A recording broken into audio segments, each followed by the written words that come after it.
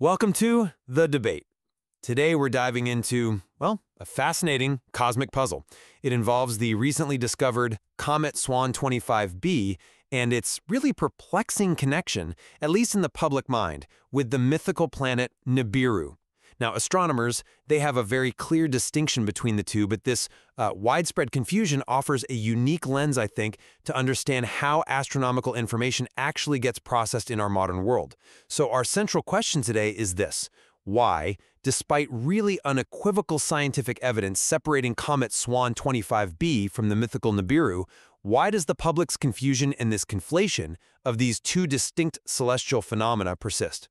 Now, my perspective is that the robust scientific methods and the readily available data offer such clear distinctions that any continued conflation primarily stems from just overlooking verifiable facts. And I'll be arguing that even with all that clear scientific evidence, which I absolutely agree is clear, deeper psychological tendencies and the specific dynamics of how information spreads today, especially online, play a much more significant role in this persistent confusion.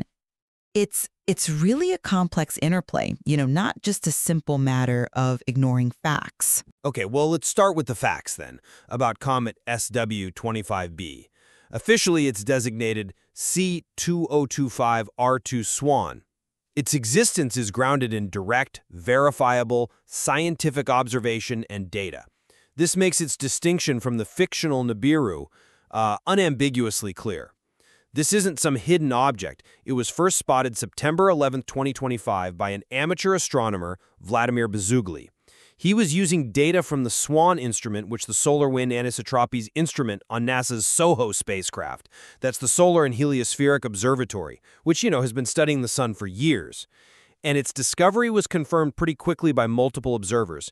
Michael Mattiazzo in Australia was one, and we have images widely available from networks like Spaceflux. So this is a real comet with observable characteristics. It's got a magnitude between +6 and +7.4, which means it's bright enough to be seen with small telescopes, maybe even good binoculars, especially if you're in the southern hemisphere looking near Spica in Virgo. It's even showing a significant visible ion tail about 2 degrees long. That's a clear sign of active outgassing, which is expected as it just passed its perihelion, its closest point to the Sun, on September 12th at a distance of about half an AU. Half the Earth-Sun distance, right? Exactly, half an astronomical unit. And its closest approach to Earth is projected for October 19, 2025 at around 0.26 AU. And look, its orbital data is continuously refined by organizations like the Minor Planet Center, the MPC. They track all these small solar system bodies. Comets, they're ancient remnants of our solar system. They behave exactly like SWAN 25b does. They become active, they become visible as they approach the sun. And there's even a possibility of a minor meteor shower around October 5th if its orbit happens to intersect Earth's path. That's a totally natural, predictable astronomical event, not some, mysterious anomaly. Now contrast that with Nibiru. Where does that come from? Solely from pseudoscientific speculation. Zecharia Sitchin originally, and later picked up by conspiracy theorists from figures like Nancy Lieder and David Mead. These claims have been thoroughly and repeatedly debunked by the scientific community. A planet of Nibiru's supposed size. They claim it's Jupiter-like, and its proposed orbit. It would have been detected years ago by our wide-field survey telescopes, things like Pan-STARRS or NEOWISE. And maybe more importantly, such a massive object would gravitationally disrupt the orbits of the known planets in our solar system. We just don't see that. There's a complete absence of any empirical evidence for Nibiru versus this wealth of detailed observational data for SWAN 25b.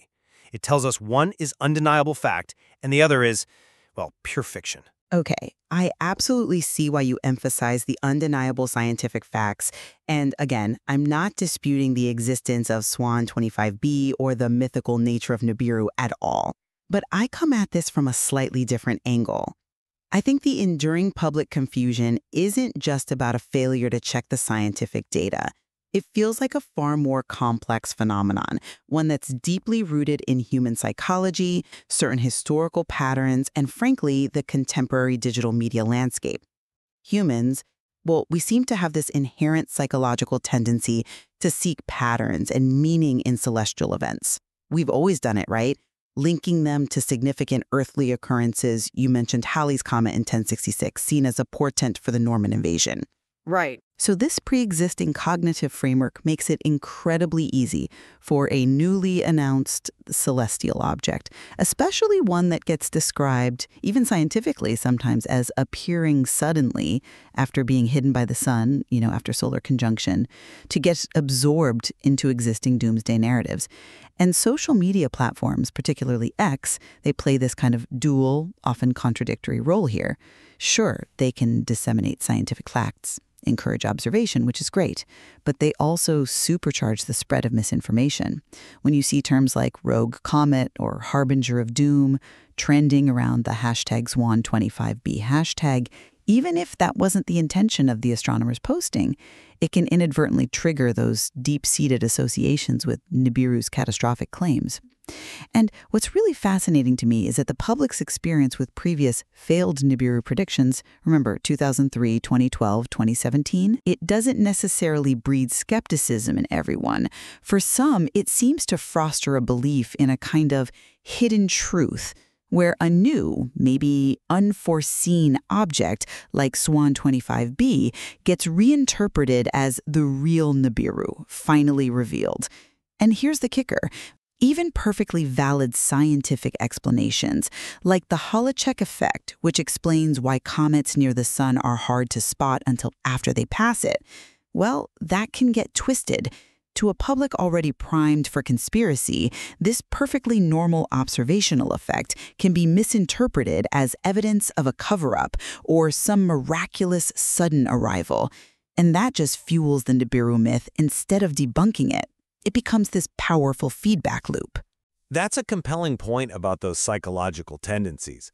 And mentioning the Holocheck effect is interesting, but I'm still not entirely convinced that the scientific explanation is necessarily misinterpreted as much as it might be simply overlooked or ignored. The detailed, peer-reviewed, continuously updated scientific data for SWAN25B, the discovery process via SOHO-SWAN, its current brightness, the projected orbit, that 2-degree ion tail we talked about it provides an absolutely irrefutable framework of facts. Organizations like the Minor Planet Center, they actively collect and refine this astrometric data. The process is completely transparent, it's verifiable by anyone who cares to look, and the contrast with Nibiru's origin, these speculative interpretations of ancient texts, these debunked conspiracy theories, it's just so stark. So I still tend to argue the core issue isn't necessarily the difficulty in processing nuanced scientific explanations, but maybe a fundamental lack of willingness by some people to actively engage with and understand these verifiable facts.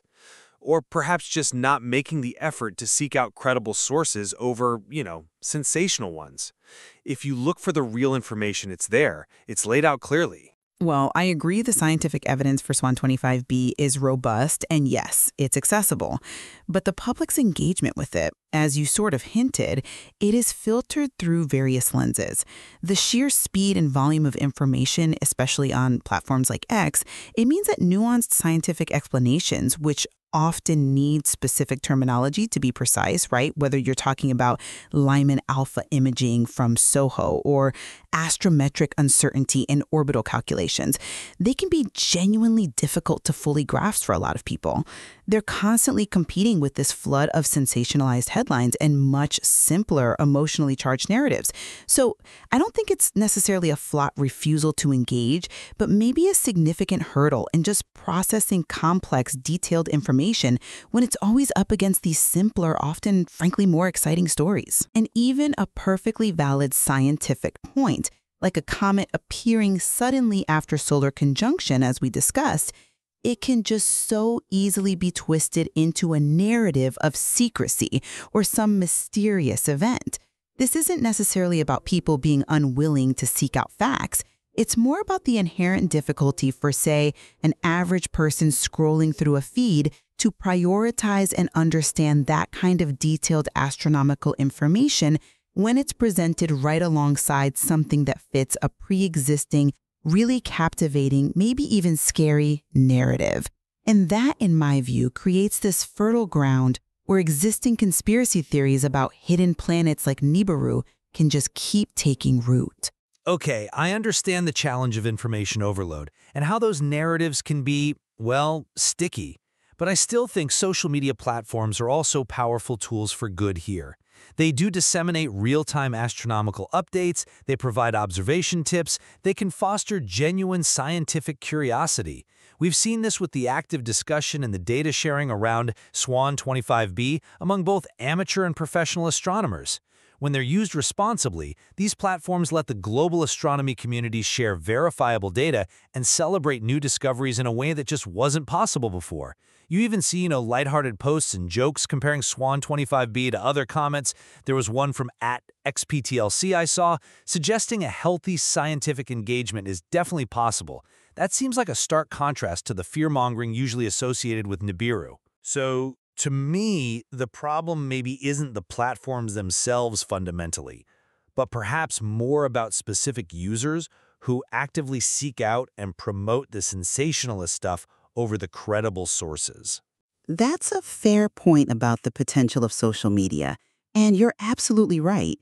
It does facilitate some incredible scientific sharing. But have you maybe considered its inherent structural limitations, the things that often seem to override its potential for good? Despite that capacity for scientific dissemination, social media's basic architecture, driven by algorithms that are designed to prioritize engagement and virality, well, that inadvertently gives disproportionate reach to precisely the sensational or emotionally charged content. Trends and hashtags like #SWAN25b, even if they start out purely for scientific discussion, they can be so easily co-opted or misinterpreted. It doesn't take long before you see them getting linked to those harbinger of doom narratives. The sheer volume of information just makes it incredibly difficult for individuals to consistently tell the difference between credible scientific reports and speculative or conspiratorial claims, especially when, visually, they're presented with pretty similar weight and urgency on a platform like X. An account like, say, @EpsilonIndic might innocently post about SWAN 25b dazzling skywatchers, which sounds positive, but in a fast-moving feed, that description could easily be recontextualized within a doomsday narrative without a second thought. This just creates an environment where conflating real objects with mythical ones isn't just possible, it's often maybe algorithmically probable. I'm still not quite convinced that the platform structure is the primary driver, or that it somehow absolves individuals of the responsibility to evaluate sources. For me, the core issue still feels like a fundamental gap in scientific literacy for some segments of the public, particularly in areas like, basic orbital mechanics, or just the characteristics of different kinds of celestial bodies. Think about it. Understanding that SWAN 25b is a relatively small nucleus, basically ice and dust, emitting an ion tail, versus Nibiru's claims of being a Jupiter-sized planet. The physical discrepancies are just enormous. One is an observable, relatively small, icy body. The other is this fictional gas giant that would literally wreak havoc on the solar system. And furthermore, the repeated failures of all those Nibiru predictions, 2003, 2012, 2017, logically, that should lead to a complete rejection of the myth, shouldn't it? It really emphasizes that evidence and reasoned analysis, not unfounded speculation, should guide how we form our beliefs. If one genuinely engages with the established scientific facts, the distinctions between SWAN 25b and Nibiru are simply undeniable. It almost feels like a choice sometimes to not look at the facts. I hear you, but I just don't quite buy that it's simply a deficit of knowledge or only a conscious choice to ignore facts. Let me try to explain why I think it's more complicated. It's about how that knowledge, or maybe the lack of it, interacts with these really deeply ingrained psychological tendencies and historical precedents we've touched on. The human mind is incredibly prone to things like confirmation bias, right? We tend to interpret new information in a way that confirms what we already believe. We're also hardwired for pattern recognition and for narrative construction. We want stories, we look for them. And comets, throughout history, have often been associated with significant, sometimes ominous events. You mentioned Halley's Comet in 1066 earlier. So when a new object like SWAN 25b appears, these cognitive biases can lead people to instinctively try and fit it into pre-existing frameworks, even frameworks based entirely on myth. This seems especially true for those who might still harbor a kind of what-if feeling after those previous Nibiru predictions didn't pan out. They might view SWAN 25b not as a completely new, unrelated object, but almost as a delayed fulfillment, or maybe a new manifestation of that hidden planet idea, despite all the scientific disclaimers. So it's not necessarily a complete lack of facts they're dealing with. It's more like an alternative, maybe often more emotionally satisfying framework for interpreting those facts, or perceived facts. And that is the real challenge, I think, that science communication faces here. Okay, well, this discussion really underscores that while the sociological and psychological factors influencing public perception are undeniably intriguing and certainly important to understand, the fundamental distinction between SWAN 25b and Nibiru remains squarely rooted in verifiable scientific evidence. SWAN 25b offers this exciting, tangible opportunity for genuine scientific observation, for understanding our solar system better. It's an endeavor that stands in really stark contrast to unsubstantiated myth. Ultimately, the clarity of the scientific data, when it's truly engaged with, should guide our understanding of the cosmos. I agree completely. The scientific distinction itself is crystal clear.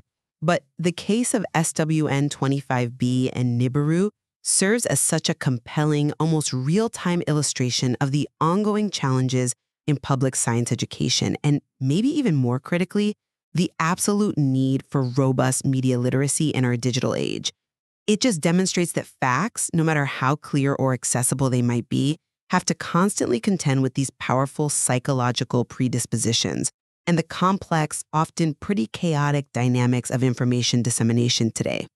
Understanding why these confusions persist is, in many ways, just as vital as presenting the facts themselves, because only then can we maybe pave the way for more effective, more resonant scientific communication in the future. Well said. Ultimately, I think this exchange highlights humanity's enduring fascination with the cosmos. It's a curiosity that drives both, rigorous scientific inquiry and the persistence of myth. It's a reminder that our gaze remains fixed on the skies, always seeking meaning one way or another. Exactly. And it also reminds us that the journey from a scientific discovery to widespread public understanding is rarely, if ever, a straight line. This conversation, hopefully, encourages everyone listening to delve deeper into the rich material available out there, fostering a greater appreciation for both the genuine wonders of space and, perhaps, the intricate ways we as humans perceive and interpret them.